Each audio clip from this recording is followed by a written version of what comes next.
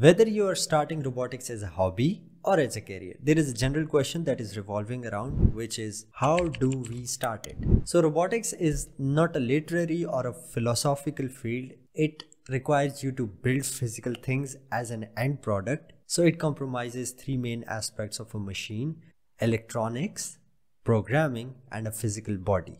For learning part, we have options of simulations and a real world. For simulation, the softwares most popular we have is ROS Gazebo, VREP, VBot, MATLAB, NVIDIA Isaac, MATLAB, Gazebo, both combined. And for real world, we need to understand electronics, we need to have a physical body, we need to do programming. On simulation side, all we do is just programming, but we need to understand the big structures of the softwares before even starting out. So on the other side of real world, there are available STEM kits that help you to skip electronics and physical body design. You just start by programming from the very basic things. So there is a trade-off that you have to decide for yourself. On software side, you need to understand their purposes. ROS is not a simulation software. ROS is for the programming, algorithm design, and communication part. Gazebo is the software that shows you the robot. Although in Gazebo, the robot standing is because of ROS control packages, but when you are looking at a robot in simulation in ROS and Gazebo, that is because of Gazebo. ROS has nothing to do with the physics engine.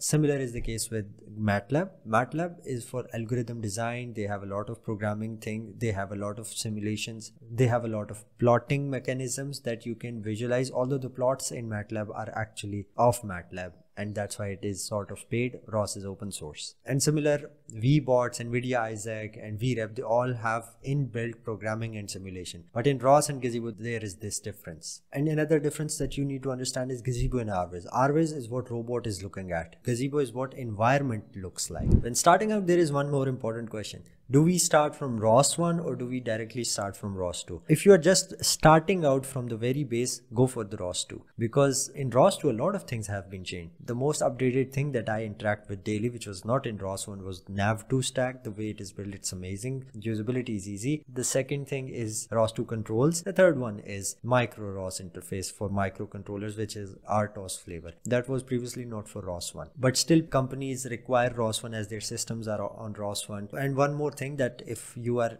short in time, there is a lot of content, a lot of examples for all robot types for ROS 1, but not for ROS 2. So let me share 3 examples of mobile robots in real world versus simulated world. The first one is line following robot. The second one is visual line following robot. And the third one is AI bot. For first example of line following robot using IR sensors, in real world, this is the common robot that everyone makes. When you see the robot acting on the proportional, the integral, and the derivative controller, that is the point that builds your strong understanding with the graphs insides of the book, what they were telling, and you connect with this real robot, and it literally shocks you when you are doing it for the first time. So let's talk about second example, which included a simulated and a real world robot, visual line following robot based on a camera and Raspberry Pi. So I first simulated this concept on ROS and Gazebo and tested the algorithm. It was working, robot was following properly. So here you can see in the real world, the main difference was the lighting issue of the environment, and the camera perception was different as it was in simulation. It required some tweaking. At the end, it was done. But in this project, there was one benefit of simulation. It saved me a lot of time. As I ordered the hardware, it was coming, and when it reached to my location, I was ready with the software.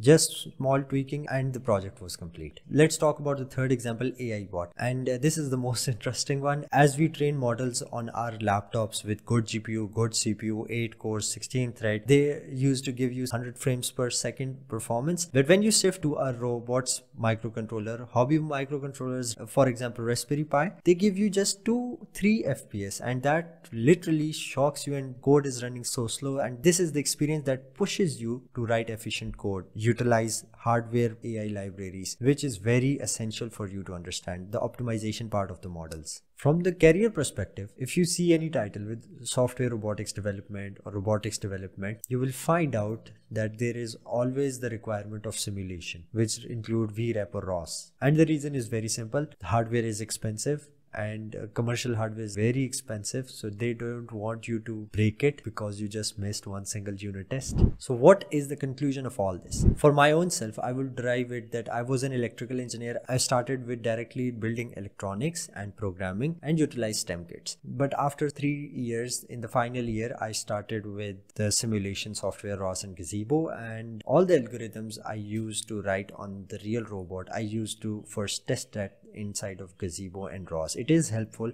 but for starting it is not required. For more complex algorithm, simulation is better. And more good practices you adopt for programming, it helps you to squeeze the bridge between simulation and hardware. So it totally depends upon you. Just start it and then improve it. Don't stick to that only simulation is better or only real world is better for you. Start one thing and then start testing the other one as well.